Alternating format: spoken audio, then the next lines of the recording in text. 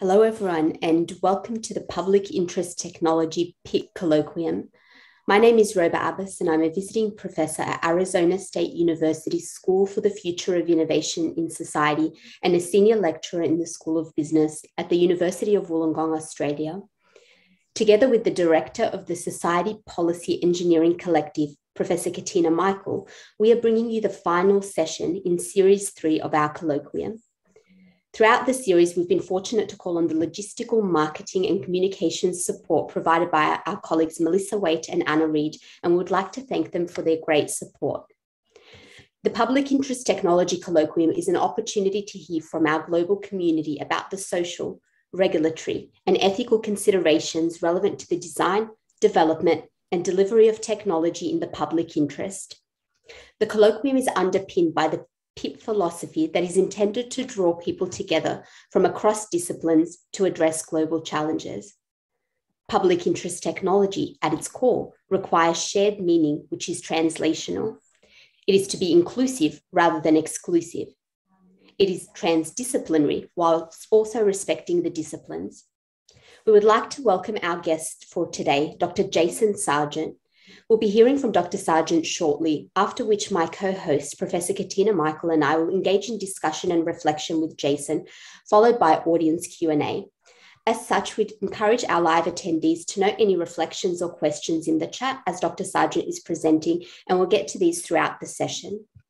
I'm delighted to introduce and welcome Dr. Jason Sargent to the Public Interest Technology Colloquium. Jason has spent over 20 years bringing people and technology together for a better world. Jason holds a PhD from the University of Sydney, a first-class honours degree in information systems from the University of Wollongong, and technical diplomas in network engineering and in PC and network support with distinction from the Illawarra Institute of Technology.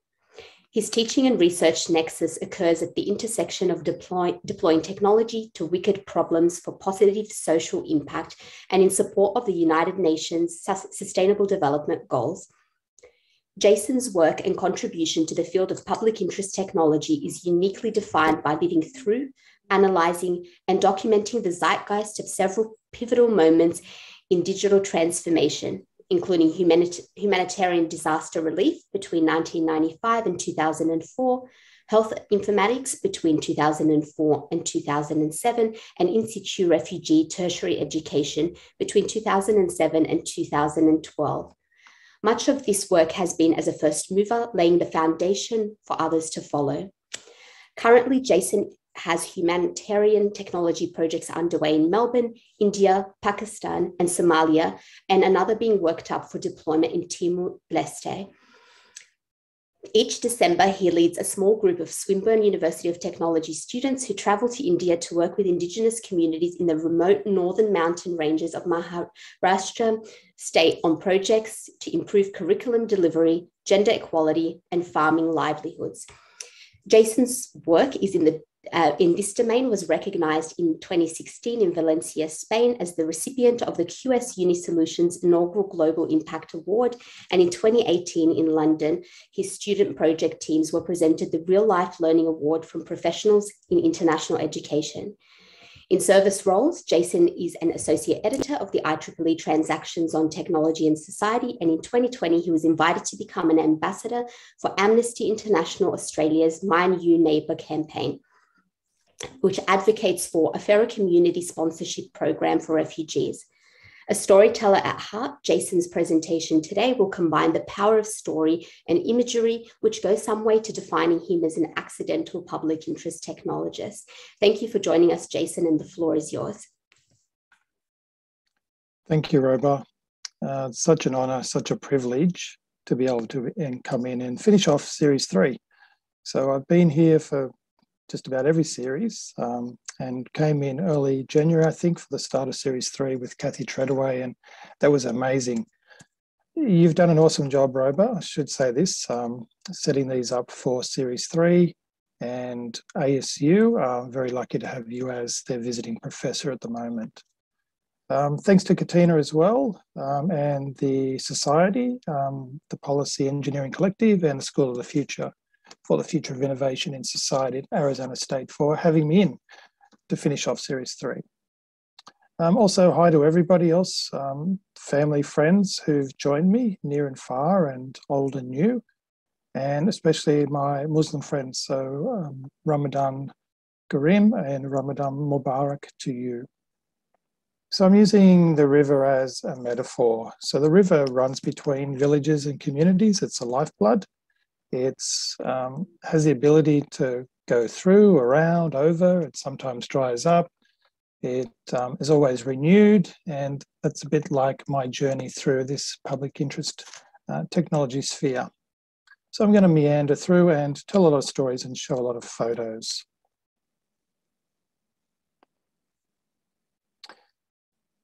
I have to quickly put this to sleep, this idea. I've had a couple of beautiful souls get in contact with me and ask me, was this going to be my Randy Pausch moment, my last lecture? So from the bottom of my heart, thank you to those beautiful souls. It could be my last lecture, but God, Allah, Buddha, and the 100 million Hindu gods will decide that. This is not my Randy Pausch moment, but I have at the end of the slides put a QR code there with a list of resources that are just on a basic website. So any of these names that pop up, feel free at the end to take a shot, the QR code, and go and visit those links and videos and things in your own time. But Randy, the great professor, is never far from my mind, my thinking, and that's what a great teacher does, even when they're not with us. So there's my river, but just under the surface, I've got a few people, I would call them probably my Jiminy Crickets, my conscience. I hear their voices, I'm still taught by them, even though some of them are not with us any longer. And again, you can see a couple of these names in the resources, but not all of them. So Claire taught me about burden. Tren was a teacher, this reserved nature of, I can't defend you in the public, but when you come back into the private, and then I'll give you the hug and we'll work through how you could be better in that presentation or something like that.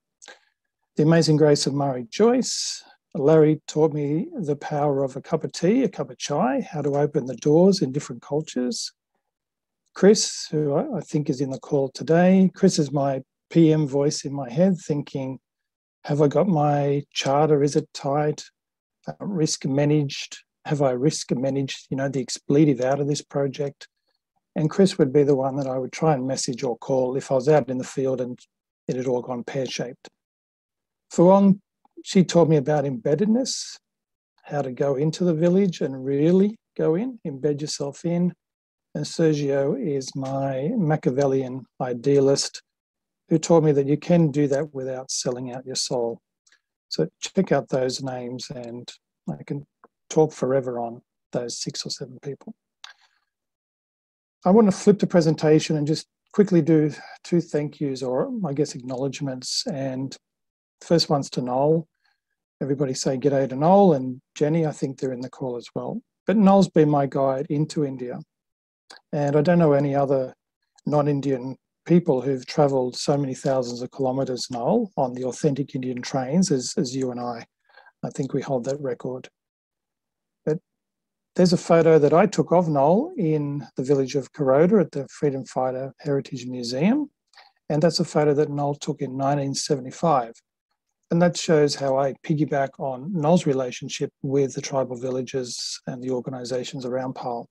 So we're working with a 3rd generation Gandhian philosophy NGO. And it's only through Noel's hard work over the 50, 60 years, him and Jenny visiting way back in the 70s.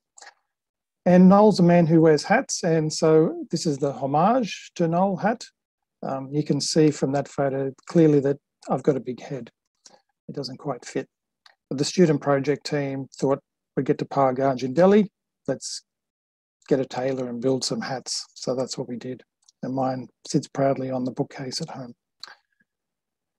To Kanjan, in my circles, he's the person that just needs one name.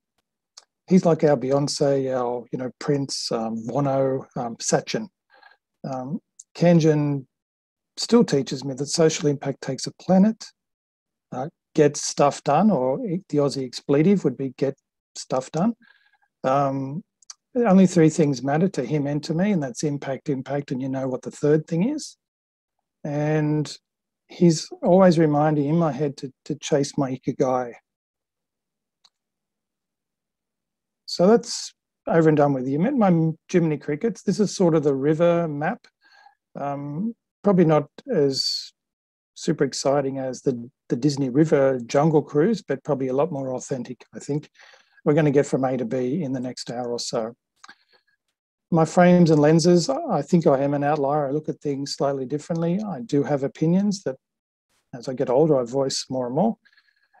I was going to talk about my honours and PhD, and then I took it out. And then last night, my phone started to ping, ping, ping, and there's all these LinkedIn notifications. And then LinkedIn rang me and said, please tell Katina to stop posting. She's broken the internet. So I thought I've got to put that back in now and talk about it.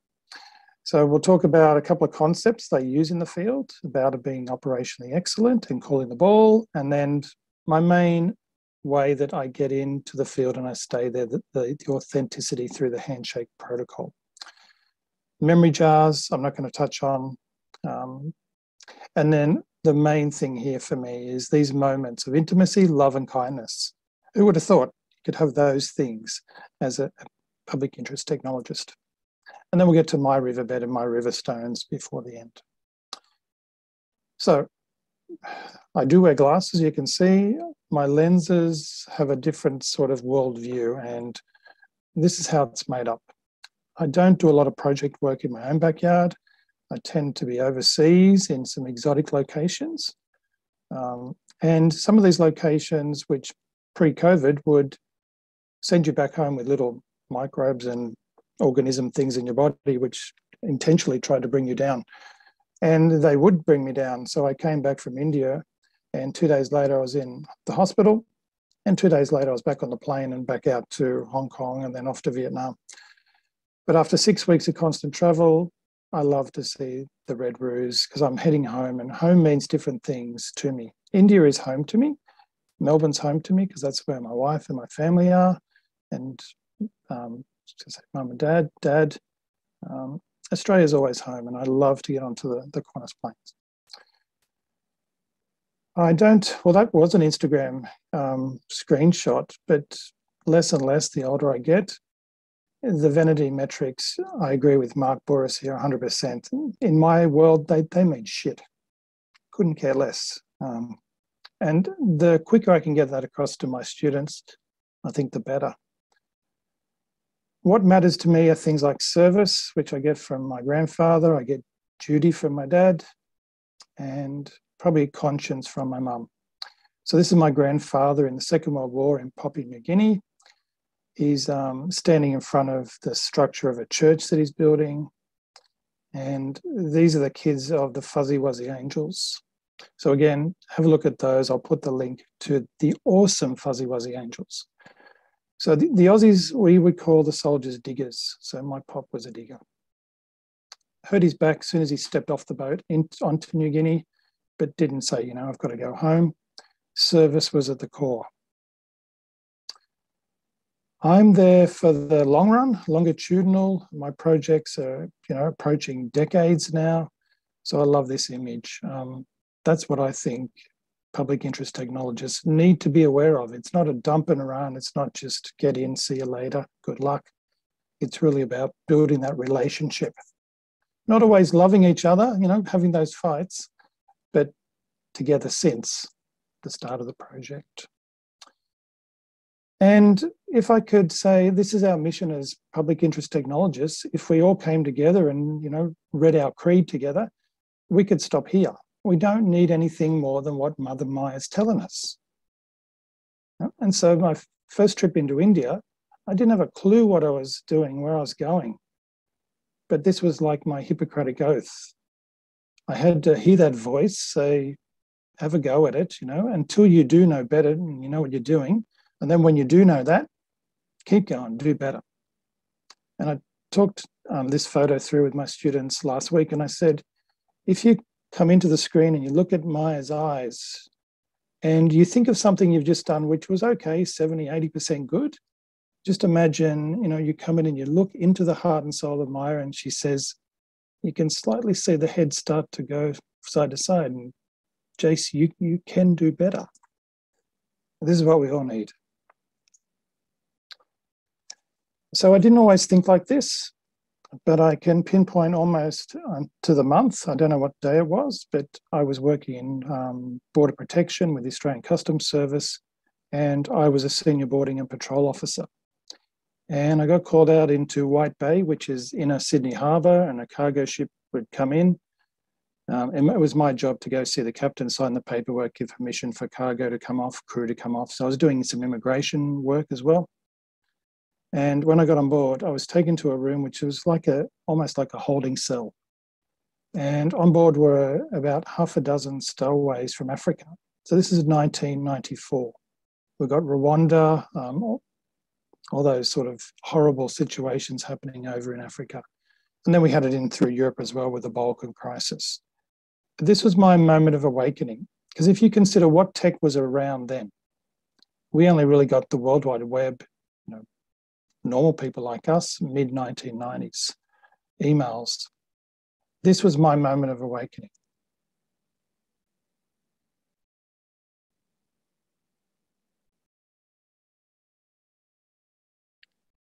So I'd never seen fear in another human's eyes like I did that day. So I went home and I thought too much about it. And eventually I left the Australian Customs Service about 2 years later, physically unwell, mentally not well.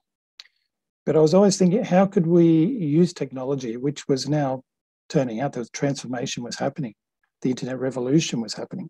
How could we use that in a way to improve the situation for these people before they had to flee, those who support them when they do flee on the road to refuge? So the honours and PhD were those ways of thinking this through. And I'm not going to go down a lot of these sort of rabbit holes as I've got there, and the Kubler-Ross model maybe pops up. But bearing witness, Tominage, is a big part of what I do. And I really hate those merchants, those immoral purveyors of this human misery business model. So that's what I'm trying to address in whatever way I can. So I came up with the idea of the Digital Aid Framework. So again, supporting the humanitarian organisations in a refugee crisis. 3 elements to it. And then when you're in country, the implementation, there were 4 phases. So I did this through literature, through talking to organisations like Médecins Sans Frontières, CARE. There were quite a few that I spoke to. The rest of the time I was just innovating in my own head and drawing and sketching and modelling how these new sort of technologies could be used in the different phases. And then outside of the framework were all these external forces, the wrappers. So things like mandates and morals and the standards that were there but needed work. And one of the, I guess, unique characteristics of the Digital Aid Framework are these conceptual and indicative examples, illustrated examples. So again, I'm drawing quite a few of these images. I'm using paint and all the old tools, but I'm mapping in my head and from what literature and what people are telling me how this situation works and how it could be improved. So I'm not going to talk through all of those, but if you look at the bottom left-hand corner, imagine if you are in the field in Srebrenica and you have those mass graves from the ethnic cleansing. You want to collect the data as quick as you can, scientifically as you can. You want to store it offsite as quick as you can. And then you want people to be able to access it, to do the analytics and make sense. And then eventually you want the International Criminal Court to be able to access that as well. And so you notice this sort of spiky version of the internet there, and that's the cloud before it was really the cloud. So there is contention around, when did this concept of the cloud come up? And Amazon and Google didn't, or at least externally, talk about it until 2006. But as a network engineer, I knew we had this sort of, soft cloud thing, like a black box. The data went in and there was sort of this gateway cop who sent the data to different places, the TCP/IP sort of protocol things. And then it came back to you, as that quick. but that was the cloud, but I didn't call it the cloud because we didn't actually call it the cloud then. But I knew the magic happened up there somewhere where the data was stored. You can see the three little bubbles on top. So that's looking and taken from water paths, the portfolio. So these are current or future potential type applications. So here's the Thai Burma border. Skipped ahead now to 2010.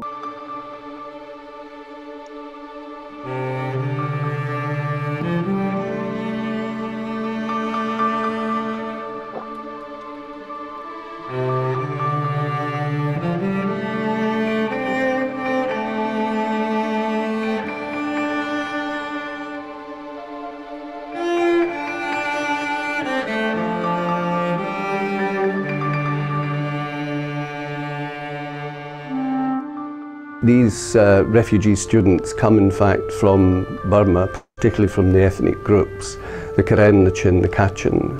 You have the longest running civil war going on between the Burmese military and the Karen army.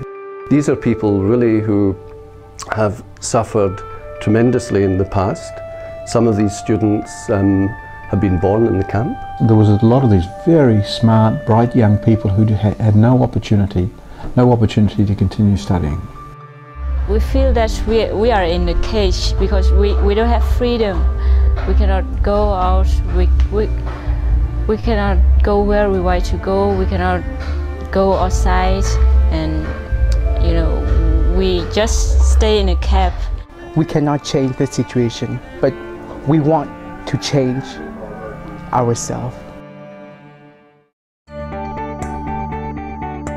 It was a project that began through the inspiration of a Jesuit priest, an Australian Jesuit priest, Michael Smith. I said, you know, can we do something? Can we do some online education? What can we do? And she said, well, let's try. I just feel myself to be happy because I can share about my kitchen stay and then about my people. We need a course like this so we can go back to our community and do a good work and help them. When we get in touch with the lives of the poor and we are open to being transformed, we do become transformed. We re-find our humanity. We don't want our children to finish their lives in factories as blue-collar workers. We want them to be educated.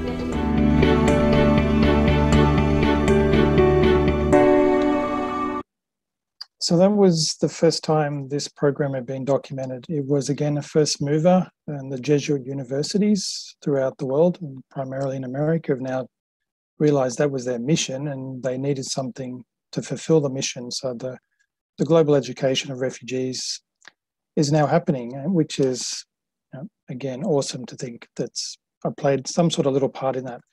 But MG Michael as well, I just put a quick call through to him, and because the first course that was offered through Australian Catholic University was a certificate in theology, I think, or they're looking for the next sort of course to deliver, and they wanted theology. And so I called up MG straight away, and he also spent time on the Thai-Burma border. So we were around Mae La and Mae Sot, as you can see across on the Thai side.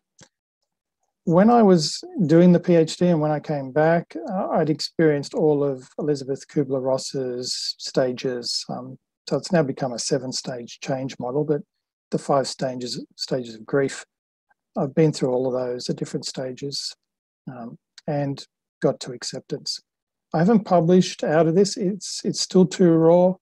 I've got quite a few things that I will take that I've heard and I've seen to the grave with me. I just don't see the point of, you know, sharing that pain with the ones I love. And then along came Mumbai. So since 2014, I'm a Mumbaiker. I can't explain why I love it so much. It probably is my favorite city, and whether it's officially 20 million or unofficially 50 million or more. I've been thinking about this a lot. And I think it's because I've been privileged to travel a lot, but those places I go to, I normally land into the tourist areas where it's all set up. But India was different. I was in a taxi that you see there, the little yellow and black ones, our luggage on the top, hoping it's still going to be there when we arrived after about an hour drive. And I'd gone through 1.5 litres of water on that hour drive. But we were living and sort of working in around the Grand Road area. And this is working class, authentic India. And that was where I landed within an hour of being in India. And we don't spend a lot of time in Mumbai. We're normally on the train 3 or 4 days later, but Mumbai, it has a rhythm, it's got a cadence to it. It sort of goes to sleep a little bit around midnight and wakes up at 4:30, but I can feel the heartbeat. I sink in with it and love Mumbai. And we've got a lot of Indian students here at Swinburne, and they feel like I'm one of them once they know that I'm a Mumbaiker. But I'm not in the capital cities. I'm about 7 hours. So Mumbai would be over on the left. If you look at the top of the image, Pal is my home village. We come in through the bottom, which is not even there, the marker, the main train station. And then a lot of my mum and dad, my brother, my Indian family sort of live in the first yellow marker down the bottom, and that's Faispur. And then Kuroda is the headquarters of the NGO that we work for. So Puta Vikas Mandal. And if we get off the trains, we come in, and I'm really happy when I'm told that we're going to stop at mum and dad's house for chai and a toilet break for the 16 or 20 other people I've brought with me. And eventually it's up through the mountain range. And Pal is on the top of a plateau, about 1,300 feet above sea level, about 7,000 people, Hindus, Muslims, mosque, Hindu temple. But it's really subsistence farming. And then we work in Zamnia village to the left and Mongrel. And then we also have to come back down the winding mountain path and then across and then up into Muhammad. So here's my sunrise over my beloved village of Pal. You'll see how desolate it is.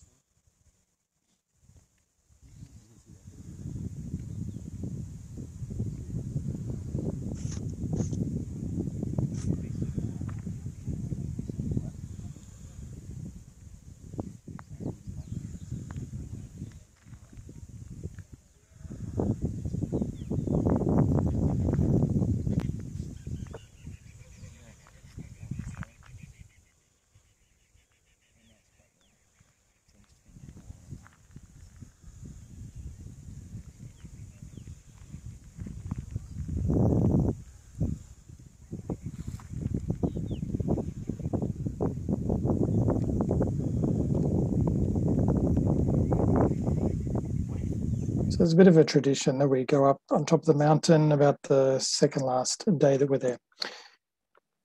So I could just put the stake in the ground now and say, I give up. I can't do any better than that photo. You know, what a privilege from a person who grew up in a little village called Eglinton outside of Bathurst in regional New South Wales, where we did have the Macquarie River coming past. But to be in that situation is an honour that few people get.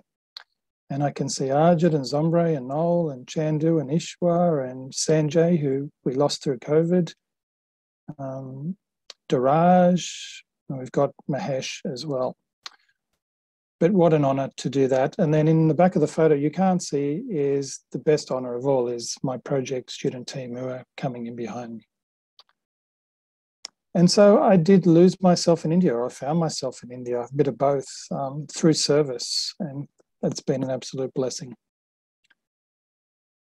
All right, so let's turn the attention to why we're here, the PIT Colloquium. And the first word in public interest technology is public. And I'm pretty comfortable with that. I like the idea of the ordinary people in general, the community, because community is a big part of what I do, where I do it, and where I'm from. So I think that's good. But I'm going to maybe be a little contentious as well and say, I think we could actually have an improvement on that. So a hypothetical question for everybody is, maybe should it be human interest technology? Is human a better word than public? I don't have the answer to that, just putting it out there. But here's why I think it should be, and it's around the idea of humanity. So understanding and kindness towards other people. That's better than public, I think. The entire human race, again, I think that's a slight improvement on public. It's these things like kindness, mercy, sympathy. They're hard to quantify. They're not tangible things that you can drop on your toe and feel them. You feel them in a different way, but they're there. And the ethical principles, the religious, cultural, all those things, the high-level agreements, the UN Declaration of Human Rights, which I'll get to in a moment, they're all part of humanity. And again, I think value adds on top of public. So what I've come up with to describe it in a sort of, academic BS type of way, I guess, is this handshake protocol. This is what we need. This is what the AI can't give us. We're one step ahead of them. They can't do deep reasoning, and they certainly can't do the handshake protocol. So how do you embed? How do you code? You're writing your code and the variables, you're trying to define them, var or variable equals. You can't put in kindness, empathy, goodwill, benevolence, sympathy, generosity, mercy, and I could go on and on. They don't fit into our computer programs. But again, you know them when you feel them. You can measure them by going absolutely awesome or total lack, but you can't put a quantitative figure on it. But again, you can see it straight away and you know it, but it's happened through years of trust building. It's saying, I'm here again, I've turned up, I haven't forgotten about you. It's student to student. It's teacher to teacher. I honour you because you do exactly what I do, the way I do it. And here's how I get taught. As a teacher, I'm also a student. I get taught how to do the handshake in PAL. Wow. Perfect. Bit too complex for me.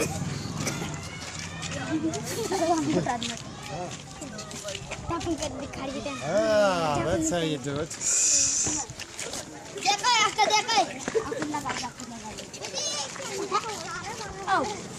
All right. How lucky am I? What a great job. I also do jar work. I believe in this strongly, and particularly around the handshake. This is taken from Ben Harper's work, who's a musician. And I'll put a couple of links and the lyrics into the resources. Jar, the God, the deity, the something, the invisible hand. This sort of resonates real deep with me and what I try and get across with the team. And you have to wear your heart on your sleeve, I think, as a public interest technology. If you're not willing to do that, if you're going to be sort of protective, I think you're in the wrong field. So be able to state your manifesto. Now, this isn't mine, but what I want you to take out of it is, I'll give you maybe 30 seconds or so to read it, but it's like a torque wrench. It starts off pretty much between the eyes. It hits you, but then it just gets more intense as it builds up.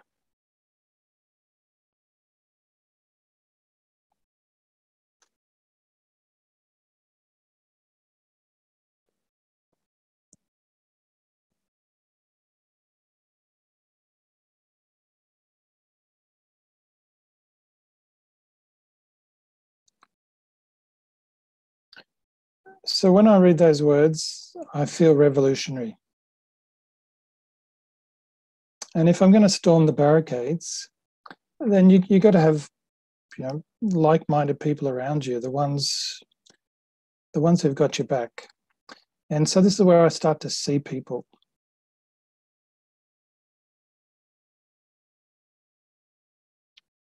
So Jemana, I see you.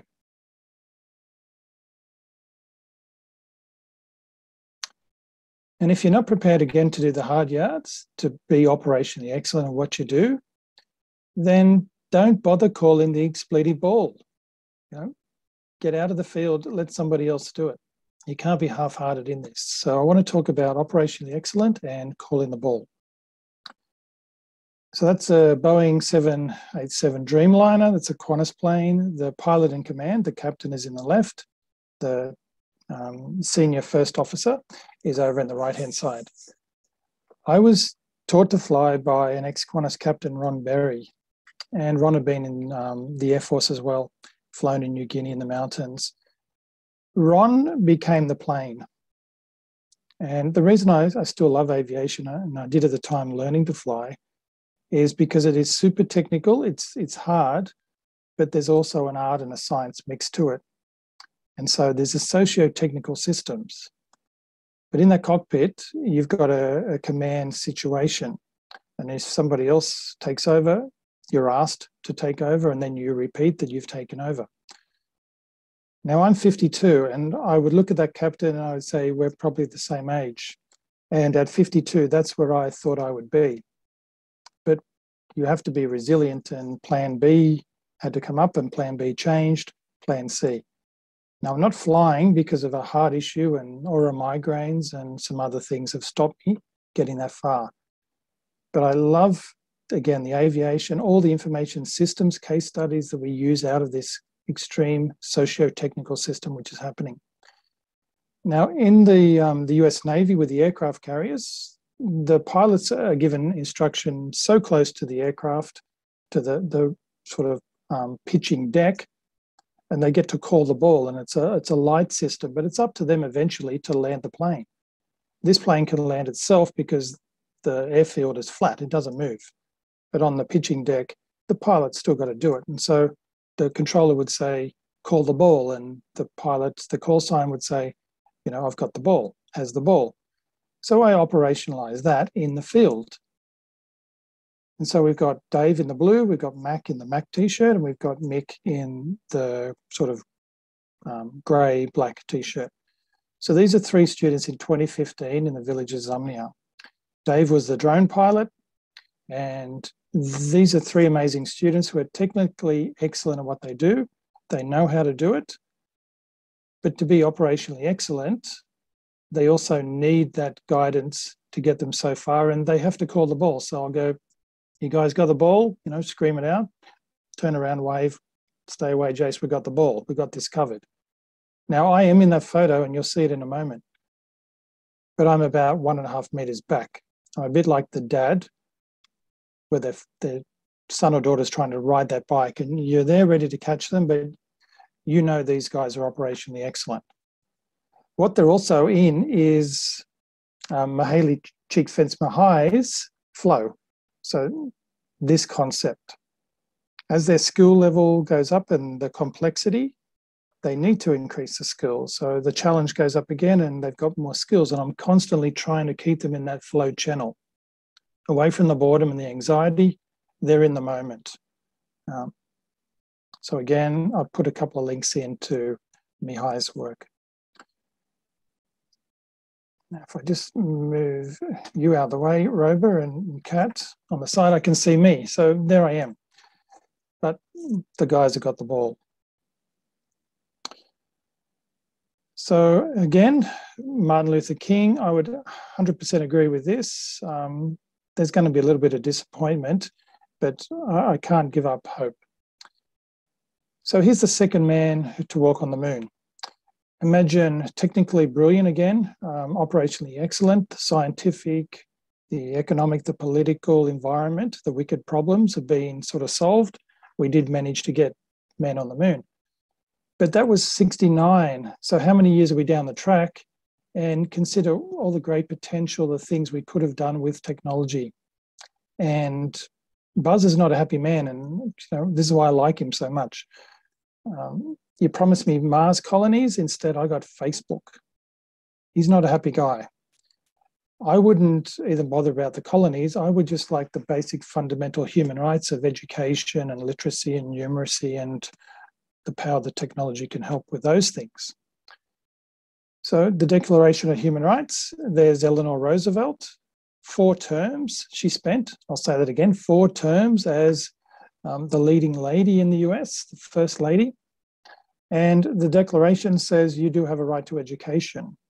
And the United Nations Sustainable Development Goals, Goal 4 says quality education by 2030.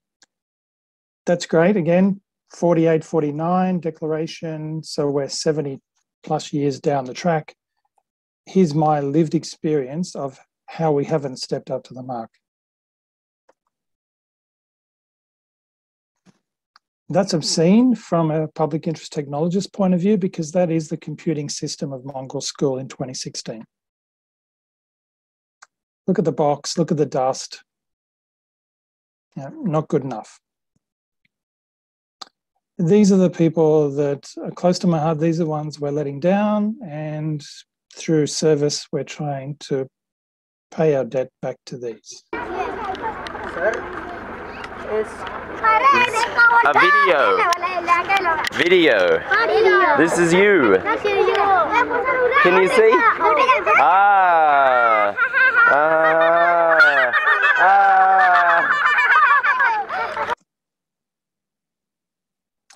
And this is how we do it. So some of the tech, some of the places, the SDGs that we deliver straight between the eyes on, and there's probably more than 4, 5, 15 and 17. But quality education, gender equality, which is coming up next, life on land, and partnerships are the goals. So a lot of cool tools. We're sort of leapfrogging through the forgotten decades and generations where tech should have been there to help. We're making a bit of a difference in collaboration, communication, consultation, having these quiet little talks with community leaders, doing everything we can. So what I have to do sometimes is work on the side, the adjacencies. That's far better than me coming in as a Westerner on my moral high horse and saying, that's ridiculous, do this. And I do have to work with the shadow men, a little bit in the dark side. But again, I've got Sergio telling me, that's okay. Look at the long game. You're not going to be the shadow man. You just got to sometimes work in areas where you're not comfortable, but you can't just say to them, again, you shouldn't be doing that. So I'll have conversations and we'll work up solutions. Now, this is a photo taken in Mumbai, #MissingGirls. So the girls in a male-dominated society, human rights issues, stolen, sold, trafficked. So in Mumbai, we're working with APNIAP, an organisation to stop that cycle. When I see this photo as a father of a daughter, I get pissed off. More than that, but I'm not going to say the expletive. Now, if you poke a bear long enough, that bear is going to bite back somehow. And I'm in Australia, I'm a koala bear, but it's still, if you poke the koala bear enough, it's going to bite back. So what I do is I have those conversations, and do you want to see how we fight back? We bite back. This is how we do it. So these girls are in Pyle High School. I've got my girls on the project team there. We've got Georgia, we've got Zoe, we've got Kat, and we've got my mum Mangala in the back who's coming in. The girls are doing something just with the girls. They're learning spreadsheets and budgeting. The boys are somewhere else, I don't care. They're having fun, but we're giving gender empowerment and just time. We're seeing the females in the village. And I haven't talked to Mangala about it, but I think she would be proud. I hope she is, that considering her struggles as a female in India and having daughters, that this is the sort of thing that resonates with her as well. For the younger kids in the primary school, again, Kat's here, and Cherna Latar in the beautiful sari, the school teacher, whose job it is to teach ICT. They're learning for the day, digital literacy, having a lot of fun, but again, females to females. The boys are off somewhere else. The male, they would come in and dominate. They would be all over the laptop. Get away. These are for the girls. And at the end of the day, they get their computer driver's license presented like an Olympic gold medal from Mother Mangala. Simple idea, but it has so much power for the girls. And they learn to type, they learn the alphabet, but hey, why do that on a keyboard? That's okay, but let's give them like a projection, something out of Star Wars, a hologram, and it's a virtual keyboard that they're playing with. And working out, how does it get from there to the laptop or the phone? And how does it travel? Lots of fun. And going on field trips and using the VR to travel again. Whatever the word for Marathi, for oh my God is, that girl is screaming it out in Marathi. So here, these ideas just don't pop into my head. I do have these influences, and this is a photo taken in 2017. This is actually in a kitchen in London. It's not our kitchen, but there's the We Do 2.0 Lego robots. And so we've got here an 8-year-old Aussie snuggle possum who's coding and voicing the commands for that robot. Now, again, I needed Sergio as the UN, diplomat here to help me out because there was a bit of a diplomatic crisis. Those robots were not deployed in Australia. They were deployed into schools along the South Bank, the south side of London on the Thames. And so how do you get those ideas again? How do you learn about them? You get a STEM champion.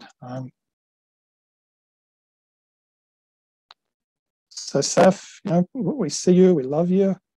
Nobody better. The three of us down the bottom. We see you, we send our love to you. International mega superstar in STEM and diversity, the Jedi. And the snuggle possum sends her love, Auntie Saf. I also see your mum and dad, Saf, with the white bus, the Afghan refugee bus. I also see a little thumb over on the photo. So an absolute honour again to meet your mum. I didn't get that same chance with your dad. But apples don't fall far from the tree, even Afghani apples. So there's your mum and dad's bus. Here's my white bus, and this is in Pakistan. So we've got a digital literacy bus called Dave, digital access vehicle, the Roshni Kiran project. And the tallest guy in the photo is my Pakistani brother, Suashia. Not sure if he's on the call today. But I get the keys to Dave in early December in the fog, and I'll put the fog lights on and we'll head around the villages of Pakpatan in Pakistan. Now, a lot of the things we do, we try to ignite the fire, the passion with the younger generation. And so this guy in the photo was either given a compass as a present or found one. And then he got sort of amazed by magnetism and why the needle would move. And here he is, theory of relativity later, and the best slippers, shoes I've ever seen. So he's smart, he's multitasking, he cleans his wooden floors as he thinks through, gravity and things like that. But he also went on to create the International Rescue Committee. And again, a refugee. Here he is in the classroom, the wonderful man. But I've also been in this classroom. I'm sitting there, but this happened just a year ago. Now I have dodged up the photo a bit, so it's not just, I did try to make myself look important next to Jeremy and Marcus and MG and Katina. But I've told my students, you need to know this is happening because I just had my Einstein moment with Steve Mann. The privilege to be in his house and come down into his workshop and look out the front door, but then you could see the brain, the cogs working as he conceptually built the model and then he wrote it on the chalkboard, swapping hands. Now what Jeremy, myself and Marcus and MG and Katina are going, we're saying, oh my God, we can't believe what we're seeing from the modern day genius of Steve Mann. So put that video clip in. It's an absolute privilege for me to watch it again and again and to share it. So back to my Jiminy Crickets, Larry would say, trust is everything, trust opens doors. But when you get through that door, that's where the magic happens. And then the things come onto the shoulders of leadership, responsibility, duty and the burden. So here's a powerful photo. I'm not sure what I'm saying. It's probably 5 hours of sunlight left, time to get stuff done. Kanjan in my head again.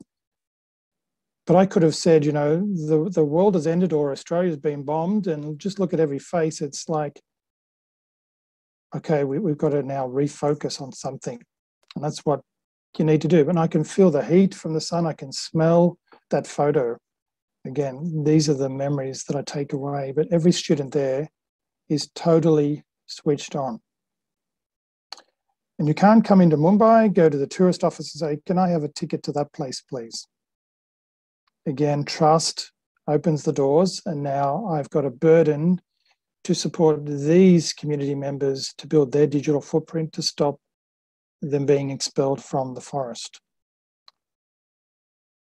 And again, what an honor it is for me to stand with the teachers, my fellow teachers, the community leaders, to collaborative work up an idea of how can we have a mobile classroom in a box to get the support to the students and to the teachers. And the boys on one side who are scared of the girl germs because the girls are on the other side, even when you're 60, 70 years old. Here's the deployment of the classroom in a box in 2019. And Vandana, the teacher over in the green sari, her life has been transformed. She can now do what a teacher needs to do. The students have their laptops. Their digital literacy is starting to improve. Their comprehension has improved. Don't freak out, there's no operation here, but again, leadership, what do? So Matt had split his head open in 2014, making earth mud bricks, which he shouldn't have been doing. But he worked the full day. We got back to the village and late at night, and we just wanted to crawl in sleeping bags and go to sleep. And Noel came over and looked at me in the eyes and said, Arjit thinks Matt needs to go to the hospital. And I thought, okay, see you later. Hope he's well. No, Arjit says he needs to go. And so, in other words, Jason, you and Art are now going in a car down the mountain in the dark with Arjit to go to the hospital. Here's what happened. Find out, buddy.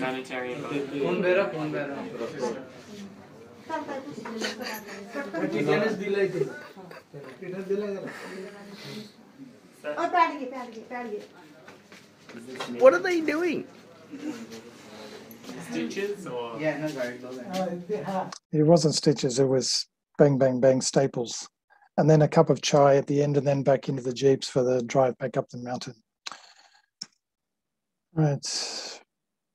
Probably the next 5, maybe 10 minutes we'll finish off. These moments of intimacy, love and kindness, the I see you moments, the namastes, the sabona. So again, Germana, you've taught me that. Namaste, it's, again, a bit of language. I get pissed off when I hear people go to yoga classes and they go namaste to their yoga teacher. Sure, if it's mind-blowingly, changing your life, sure, but my soul honors your soul. I honor the place in you where the entire universe resides. I honor the light, love, truth, beauty, and peace within you, because it's also within me. In sharing these things, we are united, we are the same, we are one, we're human. Namaste is hello and goodbye. So we have a tradition that those girls you saw doing their spreadsheets, they'll do henna for all of my project team and including the academics. And so this is 2016 because I can see the Mumbai Devi, the Mother of Mumbai temple wristband, the orange thing. And I'd had this done a few times and different things, but here's what I asked for. What the world needs now is love. Here's what I got. There is an acute shortness of love in the world. I go, man, that's even better than what I asked for. Value added again. But I didn't know it said that until I got home and showed my Indian international students the photo and no, that's not quite right. What is it? And the hairy arm was difficult to interpret, but that's what it says. There's an acute shortness of love in the world. Love, keep this in mind because I see you, Kathy. Love's not on the edge here. Love is in the center of the model of compassionate design. So again, look at Kathy's work, look at the recording. The amazing work of her team, hug by laugh.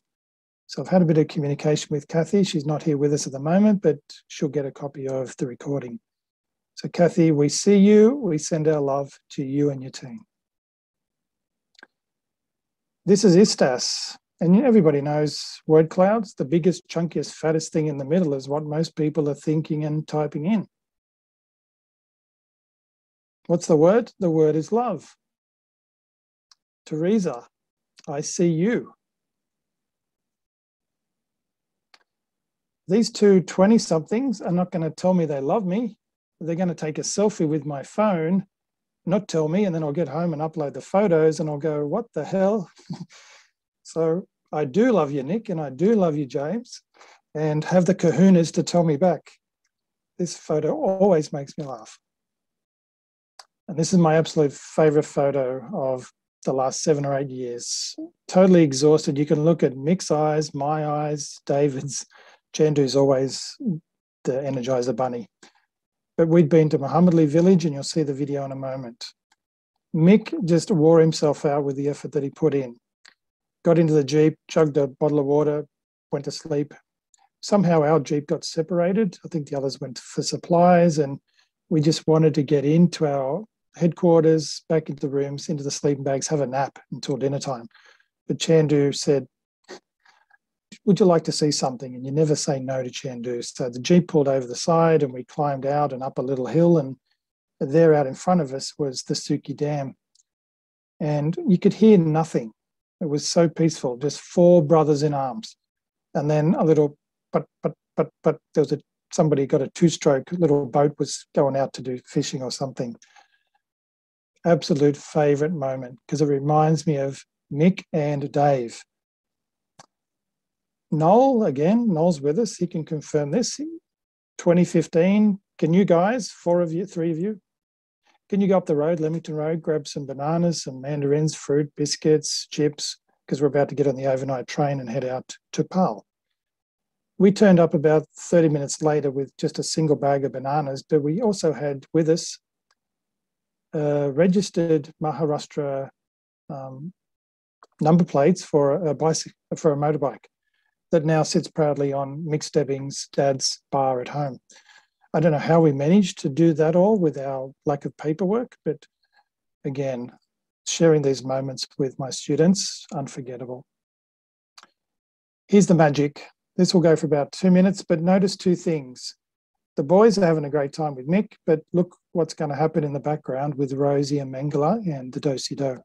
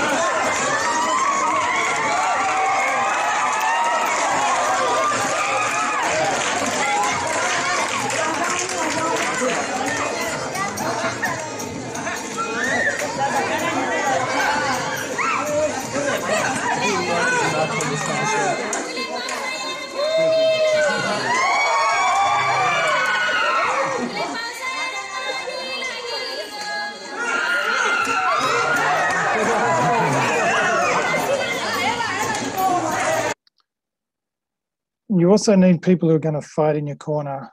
So I was going to nickname her the Punjabi Punisher, but that's actually Gerwin's nickname for kicking people out of my seat on the train. And Gerwin's in the photo there with his baseball cap on backwards. This is Reed Kaur, Dr. Reed Kaur, as of 2 weeks ago. So it's great to have that somebody succeeding, the succession plan. You want somebody in your corner, and you can't have a better female role model from India than my Reed. And you got to have your simpaticos, your brothers in arms as well. And so Stuart's another one of my Jiminy crickets, and he'll bring me back when I go too far and say, hang on, don't say that. Have you considered this? So he's the Renaissance man. Reed and Stu, a debt of gratitude from me to you. Love you both. So hellos are awesome. The goodbyes, horrible, expletively horrible. It's the middle stuff that matters. So we come into Bussaville train station very early in the morning. It's still dark and the train stations are really long, and you'll see the light, and then there'll be darkness and then another light as the next light pole comes. And down the end, there'll be an amazing brightness. It's not a light, it's Chandu with his smile and his big white teeth. And so get off, hug the brother, bye, we call them in India. But it's his amazing smile.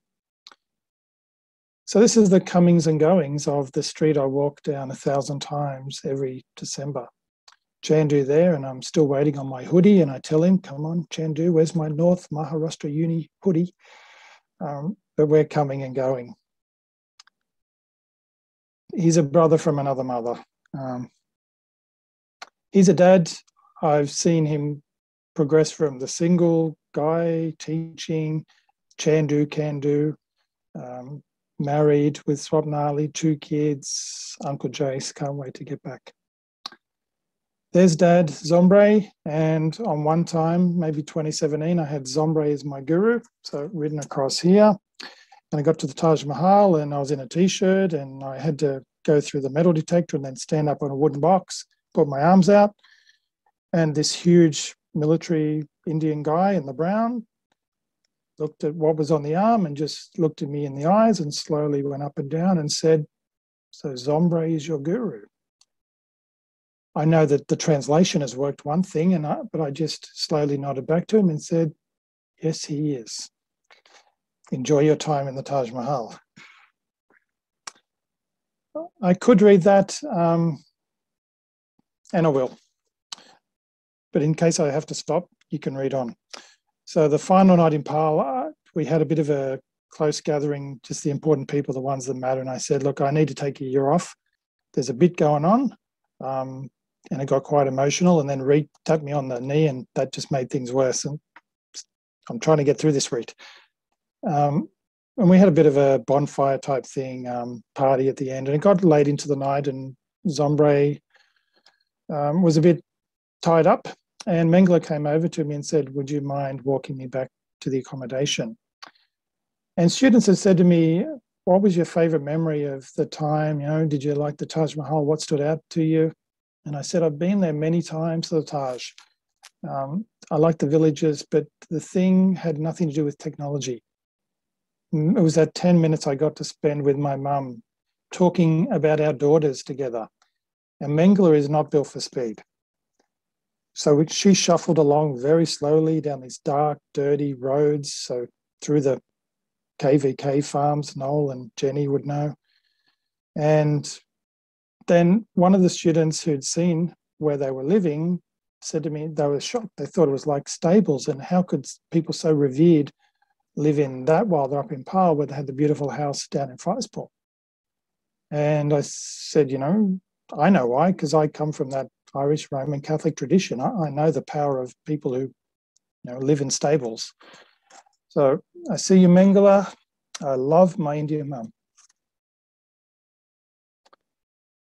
That was the night. This was the morning. I'm emotionally, physically done. We're going to get on the 20-hour train to Agra. So we came down into Baroda. We were looking at how late the train was. So we were going to pull in and spend time at Ajit's house for a cup of chai. Ajit and Auntie Prati's house, which is just down the road and a little bit to the left. So the Jeeps are over on the left-hand side and we were late because our Jeep broke down and we had to get into another one. We arrived and they said, come on, Jason, in here. The teacher training college to the left, Baroda High School on the right. No, it's all right. I'm just going to Ajit's house for a cup of chai. I'll catch you up later. No, Jason, come in. So, no, I'm going to Ajit's house. See you down there. And anyway, I had to go into the auditorium of the teacher training college because this happened.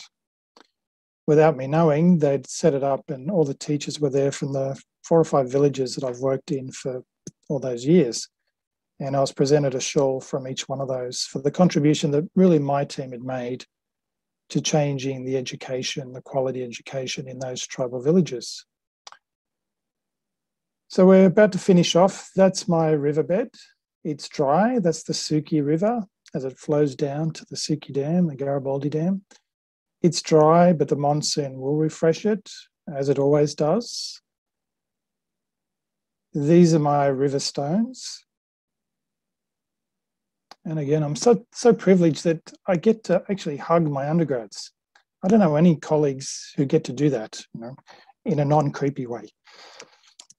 All these are blazoned trails in the corporate world everywhere. And these are also my river stones. I'm not sure if Hainuk, you're here with us, but that's you above me, where I'm front and center on the screen. It's about 3 a.m. Melbourne time. Kanjan in his pink vest, and we've got Aurora and Sarah and Bill in the front. And I think Elma's in the shade on the sort of celebrity squares down on the right-hand side. But these are my tribe, my river stones.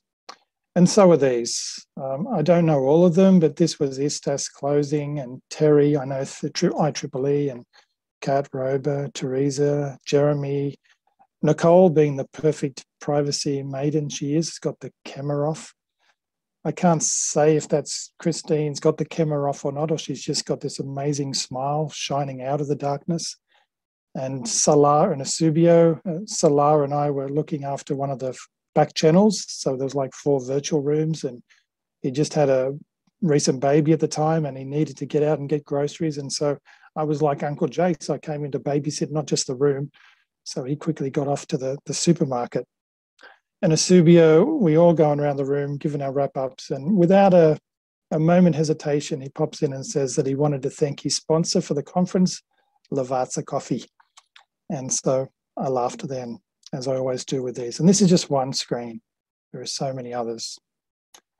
I don't want to forget the up-and-comers who still inspire me. Toby's here on the call. Jason Miller, who I've just got to know through virtually this year as well with Kathy Treadaway. There are so many of those great names who give me a bit of hope that we're on the right path here. But I'm interested in this idea of elders, not through age, but you need those revered people to guide you. And it's really important that we have those with Pitt. And my third thank you is to the lady in red. And the audience is going, well, surely you could have dusted the dust off the photo before you took a photo of the photo. But they'd be wrong, Cap, because that's not dust, that's guru pixie dust. That's in the room. And that's why Dragan's got his PPE glasses on at the back. And this is before I had the surgery to reduce me from 12 foot down to 6'3", to take me out of that circus life I was headed for and freak shows into PIT. Roba and I noticed that there is cake on the bottom. So Roba and I know that student surveys are just around the corner. Something else we've learned from you, Kat. Not going to say more. I'm just going to touch the heart, and that's my river. Let me have a friend of mine just to finish us off, to take us out. Eventually, all things merge into one, and a river runs through it.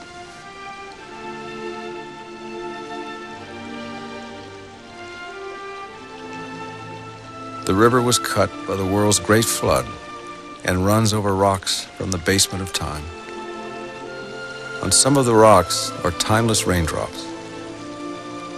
Under the rocks are the words, and some of the words are theirs.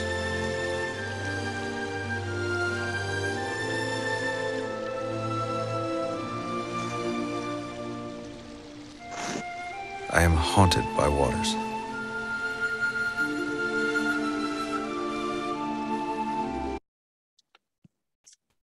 In your own time, you can take a photo of that. It'll also be in the recording when it comes up in about a week's time.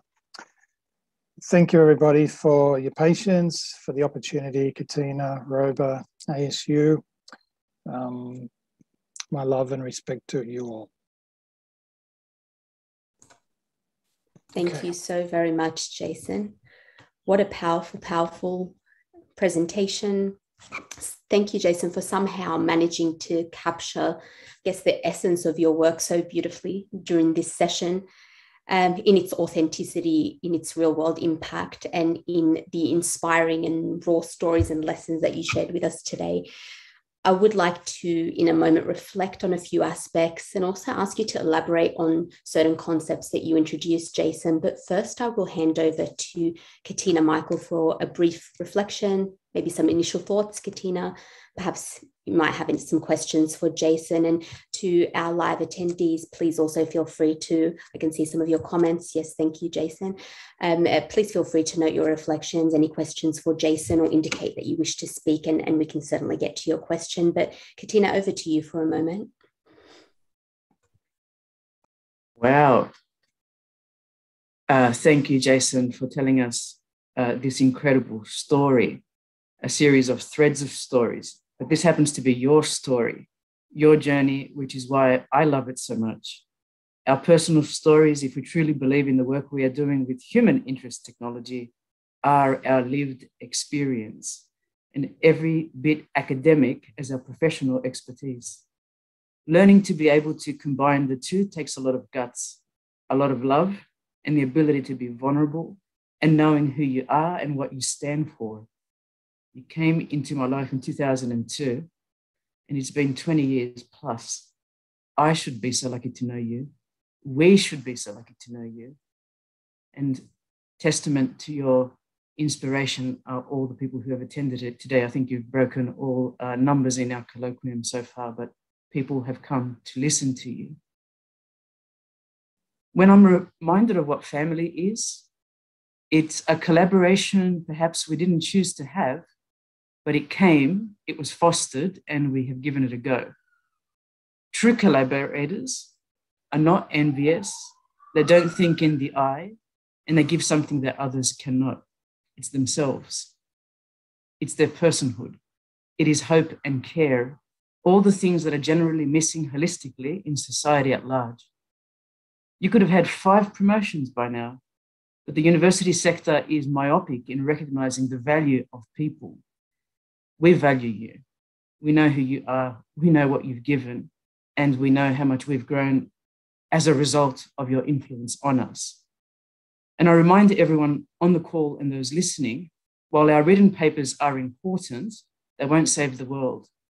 And nor should we perhaps be aiming to save the world, but simply ourselves and one other person perhaps at large. But it's one by one. It's a community building exercise. So it's not so much what we write or what we say, it's what we do. And that's the practical help one-on-one that counts and that is never forgotten. And you're that person, Jason, and for us have been absolutely inspirational. I had to write this out because, as you know, I would probably be in a river of tears at the moment if I didn't. And I generally never write anything out, but I did have one question for you. A lot of professors believe that their students are the ones that profit from their gathering, that they are imparting something.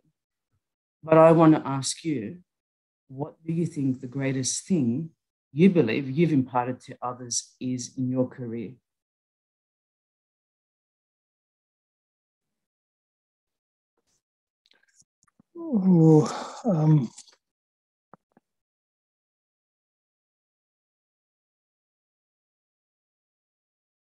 I think it's that you can be ordinarily extraordinary. So deep blue collar, it's, deeper than the blue shirt that I've got. If you've got that family support around you, which is rare and rarer these days, if you can give your students that freedom, again, to guide them like this parent would, to be there, that they can come running back to you if they need to, whenever. And I've got students who know that in Calgary and Copenhagen and all around Australia and India and Pakistan, and you name it. So I think it's that strange feeling you have as a student that you do have that connection, that freedom to look at that person who is a teacher, but often, I'm never that person where they bow down to, or I want that. And I don't call professors professors, which probably annoys for quite a few professors. You know, it's through the actions, the reciprocity, those sort of things. Treat them the way you would like to be treated. It's all these common, simple things that we're taught and we somehow lose over time. It's a pretty hard question to answer. But I would just hope that they would, in their moment of need, you know, say, who do we call? What would Jason do? You know, the way that I think, what would Sergio do in this situation? Just to get me out of some sort of conflict that I'm in. I'm not a trained psychologist. I've done the mental health first aid quite a bit. But I've been down in those, you know, dark caves and the black dog and all those things chase all of us. And it's an unprecedented time, Kat, as you know, for students everywhere, for all of us. The academic system, I think, is broken. This probably is a revolutionary moment, I think, but it's only going to be revolutionary if the majority of us come together to get through this. I've got a business model here at the university that employs me that says, give them assessments, mark them, get them out, production line. You don't see that human element. Again, you're not there to build up that human element. That will happen in rare situations. And I get that fantastic opportunity to take 10, 15 of those people into that environment. As I say, you know, to hug them at the end, to see their mum and dads crying, and when we take them from the airport and crying when they come back. But that's my KPI. Take X number away with me, bring X number back alive. It's probably more than what you asked in the question. I'm too busy for promotion, so I just wrote that down. I've got too many things to do. And I'm not Jewish, but I know the Talmud, the Book of Days, says he who saves one one life saves the world entire. So that's a bit of ego. But I think thinking enterprise architecture as is to be. That's all I'm doing. I'm doing a bit of transformative stuff in the middle. I take a snapshot of what is and what I want it to see, what it to be like in the future with those around me in the community, the collaboration. I hope that sort of answers the question. Thank you so very much, Jason, for those wise and insightful words, as always. I do have a few questions for you, Jason, if I may. Toward the end of your presentation, you mentioned the concept of elders, Jason. Can you just talk a bit more about that and perhaps elaborate for us? So it's probably not just me who thinks this. There's a lot of research has gone into it, but as global citizens, we need those revered, trusted people with lived experiences who don't jump from, you know, one opinion piece to the other. They're very consistent. They're ones that we look up to, trusted, and from different nationalities. And, you know, again, the good thing about PIT, the transdisciplinary nature, but the respect of the disciplines. So I think we need those sort of people around public interest technology. So it's academics, but it's also, you know, the ones who've lived it, the ones who don't mind sharing their insights. So you've got to be open with your IP around this as well, which is another thing that I try to do, and which annoys me with the humanitarian organisations, how they protect their own data, because it's become a business model. So I think, like, you know, the Marcus Wiggins and the Jeremy Pitts, the Christine Paraxlis, all those sort of names that popped up. Jemana will kill me because, you know, thinking I'm not that old, Jace. But we need those revered figures. And so there are a group of elders, and sort of, I think they were started with Nelson Mandela, and we had those, or we have them. I think we need a type of version of that. And so I'd love to have a coffee, 1,000 coffees, and find out who they are, and, you know, how can we distill their insights, because we do need guidance through this. It's not going to get easier. Yeah, so that's sort of where I'm headed, to find, in search of the elders. We'll find that out. Thank you, Jason. And maybe we can get Eusebio to help us out with the coffee sponsorship there. Some innovation, and we'll do that in Brazil, Eusebio, and every other country you've worked at and know the language of. I mean, my machine can pump 50 espressos per hour. Anything below that, I'm good. Yeah, oh, that's good. I'll keep that as a benchmark. But you'll get me into Japan and through Europe and Italy and Calabria. You know, you need these. Actually, one of the things I'm really psyched about. So, Jason, first, brilliant presentation, mate. Absolutely. Thanks, I just got back on the horse last month, taking a group to Mexico. And that's what I believe real learning happens. Yeah. And I'm about to, you know, everything going well, I'm about to go to Guyana and get into the forest. And that's what I believe learning happens. And Wednesday, I have a meeting for a bucket list, which is to take a team to Antarctica. And so fingers crossed, that'll be, you know, was that the only place I never taught a class was that one. And but I think the ability when we do this and we engage in real problems with real people is the moment that I think we connect as humans. And you were able to demonstrate that and show that in such a brilliant way, right? That we look at what we have in common and forget about our differences. And that, I think, goes against every single training that we have from Sesame Street, spot the different one, right? Yeah. And if you do a list of what we have in common versus what we have, you know, different, the common list wins. And I think that's what you're doing. You are significantly impacting your students by showing that the humanity that unites us. So keep going, mate. I want to see this river flowing and flowing. Yeah. Get the canoe and eventually we'll get in and you'll be on the left paddle and I'll be on the right. I'd love to do that with, you know, the London South Bank guys, with SAF and through Europe and we've got a connection here that I'm having a coffee with next week. So this is how we do it. But we got into PAL the first year and I came back and I was an emotional wreck because I couldn't understand why was I cared for? Why was I loved so much?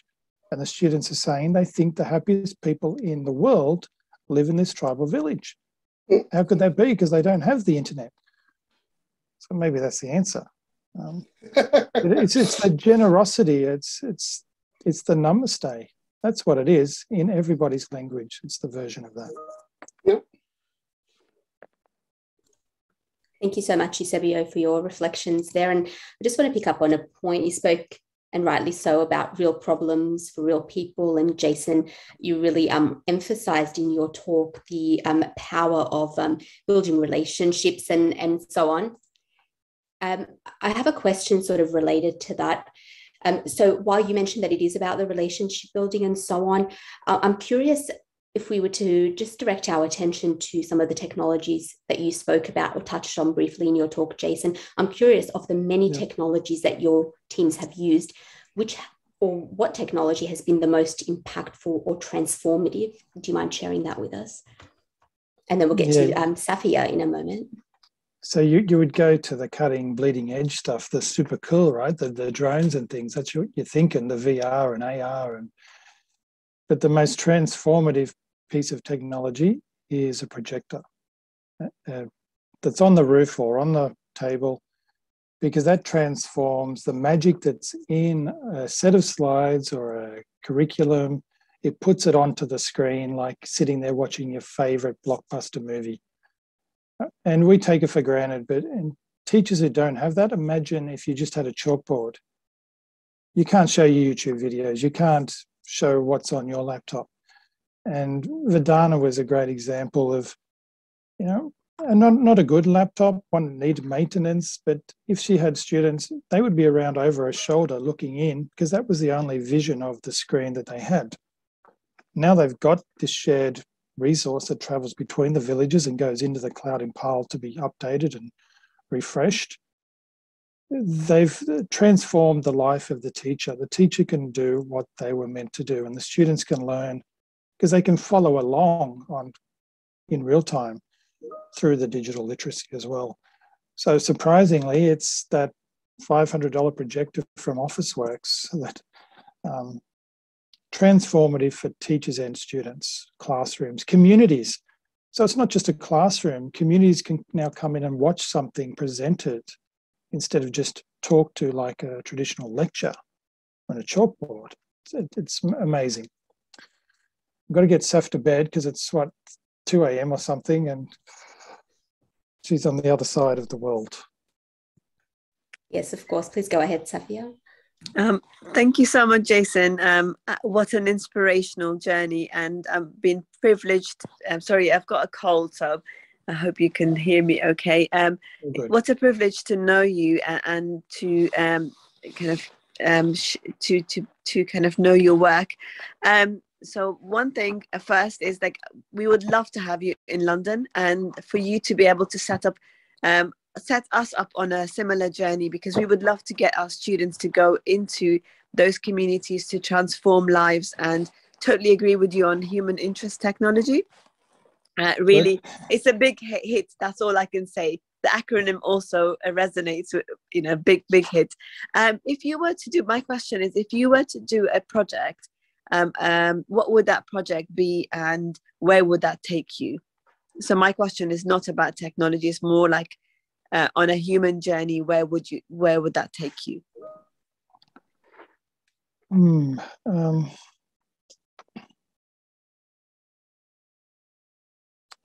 I'd probably want to do something more around Australia, the local and global. I seem to do global okay, but there are parts in Africa, Subio talked about, but you don't have to be in a developing country to do this. That's the other thing to notice. So, in the boroughs, Saf, where your work is, it's around the basic fundamental gap that's there with the human rights. That's what I'm after. People say, what are you? And I'm not quite sure, but I probably am a human rights defender who's got the tools. I'm a bit like, the Friar Carl dude in Van Helsing with the weaponry. My weapons are, the digital tools. And so when I see those big gaps where fundamental human rights haven't been delivered upon for the younger generation, that's where my sweet spot is, I think, in all different cultures. I'm not sure if Bahan's in on the call, but, AfriCause is a great organisation here. I've got to step my service level up and see if I can work with them and those organisations as well. That's what I would do, find the gap, and there's always the gap. It's called a wicked problem, not just because it's complicated, there is this wickedness to it as well. Thank you so much, Jason. We've got Mohammed's just got a... Yep, go for it, Jason. Yeah, so I can, this, I've spoken to Foreign Affairs and they won't let me get into Somalia, Mohammed, but I know I can get in and be protected. The green zone is, it's not worth the trip over. I want to get out through that green zone door into Hargeisa and Mogadishu and, with the people that I know there, and Abdi Razak, and into Jazeera, all those sort of schools and places. And it will come over time. I'm sure about that. I've got to navigate under the radar just to get into Pakistan at the moment, but absolutely looking forward to that. Jason, he doesn't like it when I call him Jace. No, Jace is okay. Thank you very much. And I'm going to use it, Dr. Sargent, for your presentation. I do have moments of difficulty calling you by your first name, not just because it's mine. Get over it. I think, and it's going to lead me to my question. I think the greatest technology that you were asked about is you. Like, you're the greatest piece of technology. It's that human aspect that connects with the humans.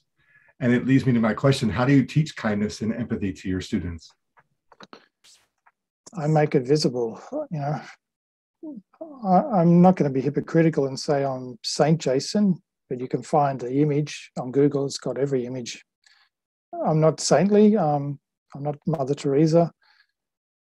And I can have my bad days. I take my angry pills and I do drop the occasional expletive and even an F-bomb once in class. But that's more to do with passion and, how I'm really trying to get a point across. But to put those words onto a slide, to tell them, my computer science students, that you can't program that or challenge them, program that into a program for me, and they can't do it. So I'll show them That Dragon Cancer, for example, where empathy and grace were the background of the project. The family losing their child through cancer, how do you document that in a computer game? So it can be done, but you've got to visualize the words. I think Bree Lloyd, if I've got the name right, one of my ex-students posted something recently on LinkedIn, and you can't be what you can't see. It's as simple as that, Jace. You make those words visible. You try and do the actions, but we are human. We're fallible, as I said in the abstract, I think.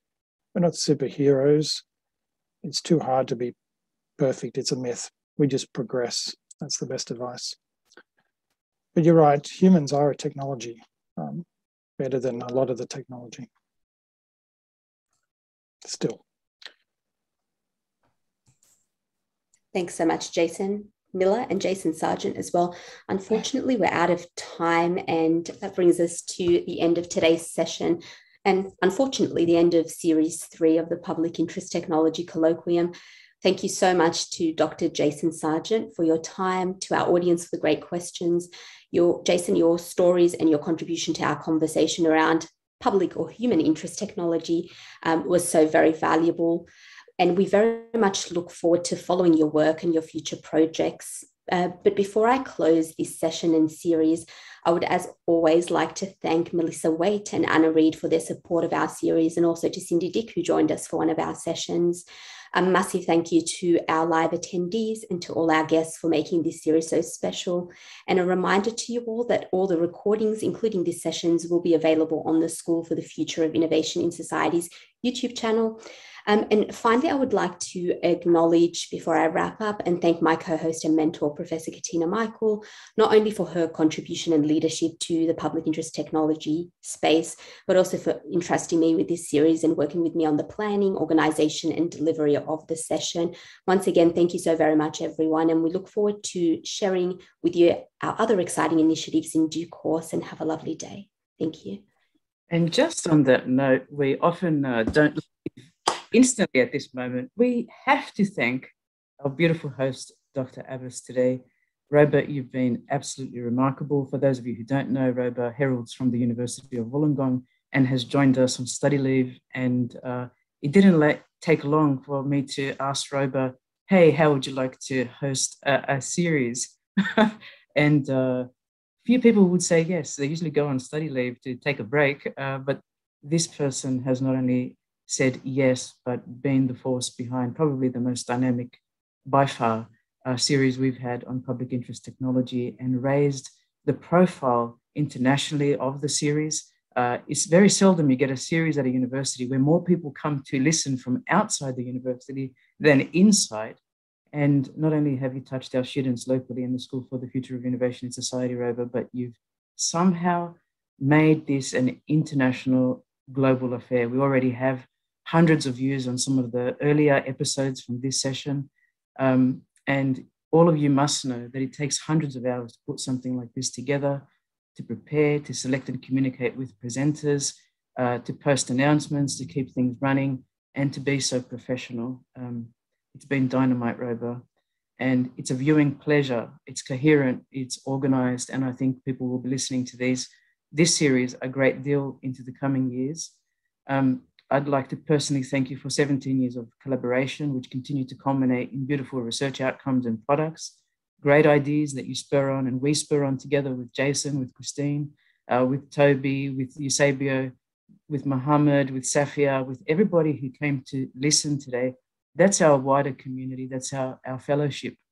And incredibly, this collaboration breaks through backgrounds, ethnicities. It breaks through barriers of education. It breaks through religious orientations and philosophical views. And that's when you know something that is coming together is here for the longer term, when we can be just human, something you often pronounce in our communications. Of course, we didn't do it alone. Is Melissa Waite online? Could you show your video, Melissa? I don't know if too many people have seen you.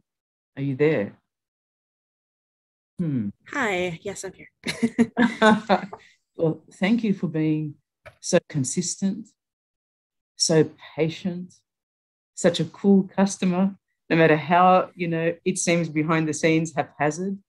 to putting in new forms of organization so we can better communicate and to be doing things differently. You're always trying new things, which has helped every series from the very beginning. In September 2020, when Jumana came online with Dave Guston and so many others from the school, you just keep making it better and easier for us. And together, as mentioned, with Roba Abbas, Cindy Dick from the College of Global Futures, and everyone behind the scenes, Anna Reid and Ashley Richards, who's not longer with the school. But no matter what we've asked of you, you make it happen without fanfare and with great precision. So a major thank you for being with us through that ISTAS 2020 that Jason kept referring to, and every week since in these colloquiums. Do you have any thoughts about how you felt during the series? Oh, it's been such a fun journey, like just something new every week. And it was also great seeing the same people come back and interact and just discuss different topics. And yeah, it's been fun. It's been a lot of fun. Thank you, Melissa. We're so lucky to have you and your business skills. We don't know what the future will bring for next season. Roba and I are in discussion, and it's going to be very, very much another blockbuster series. But if you'd like to share with us an expression of interest or nominate someone to present at our colloquium, just get in touch with me or Roba, and we'd be happy to consider your request either for the School for the Future of Innovation in Society in this series, at the college level, which is bringing together the School of Sustainability and also the School of Complex Adaptive Systems, or at a more global level. Roba is presently spearheading a technical committee in emerging technologies, which may be rebadged shortly. But there are multiple levels that we could bring our community together and spur on even greater activity. But I'll give the last word to our amazing presenter today, Jason Sargent, before we call it a day. I just quickly wanted to say I will get to your chats. It'd be remiss of me not to, but I can't see them all at the moment. But I'll get a copy of those and I'll be in touch, and watch out, those future coffees are on the way. Now, I said to Roba, and she doesn't like to hear this, but whoever the powers to be, just get your damn, move on, make her a professor. She's one of the global thought leaders in socio-technical systems, co-design. Just save the time and the effort and let us get on with life, pop her up to the prof at the moment and let's do what we need to do. She doesn't like to say that, but nobody listens to me. That's what I think should happen. So thanks everybody again from the bottom of my heart. Thank you, Katina, Roba, everybody.